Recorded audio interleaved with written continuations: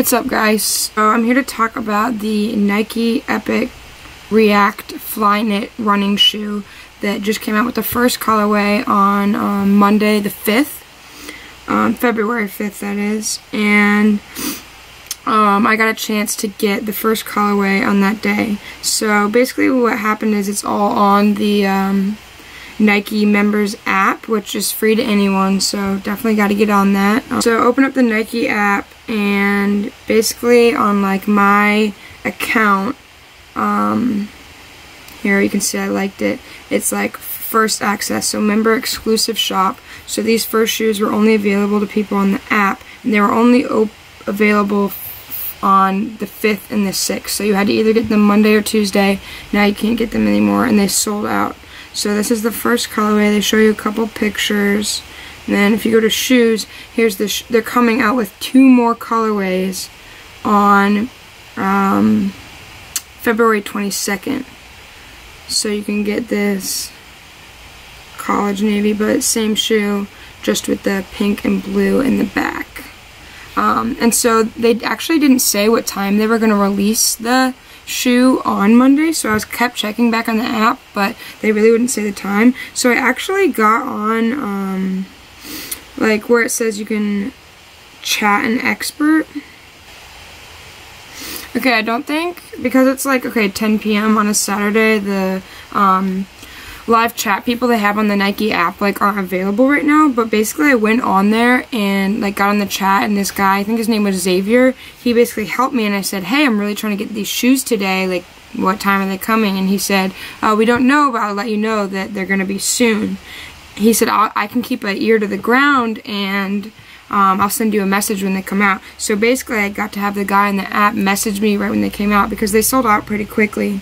And he messaged me and said, hey, here's the link, they're available. So I got right on when I got the message and ordered them, which is cool of him for being able to do that. And then the last cool thing about the shoes, before we get into the actual shoe, is when you order, this pair of shoes came with 4 free months of Apple Music. Like I got a little code with the shoes when I order it, so that's awesome too. I always use Spotify, but I'd be willing to try Apple Music, so we'll see. And yeah, you can see on the screen here, up to 4 months of Apple Music, fuel your run, get promo code, redeem.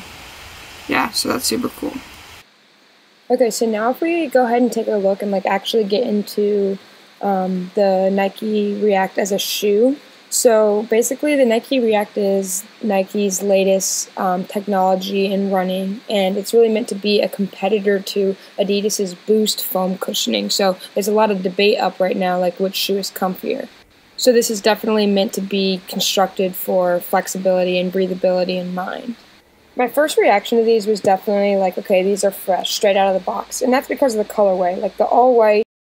There's nothing better than an all-white, brand new pair of shoes. So I'll say it's definitely going to be hard to keep these clean, but when they're clean, they look good.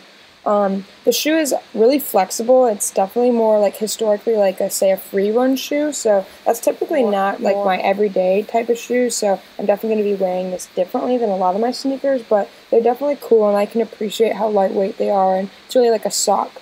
You'll notice in these that I'm not wearing socks when I put them on, and that's because like they're pretty tight. Like the sock definitely gets bunched up when you try and slide your foot into these with socks on. So I'm not sure how much I'll be wearing them with or without socks, but for now, when I'm not actually like working out in them yet, I definitely like the feel of them better without socks on. One last power move I feel like is worth mentioning with these shoes is Roger Federer. So he just won the Australian Open, and he didn't play in these shoes. He played like in his own, you know, vapor tennis shoes he has or whatever.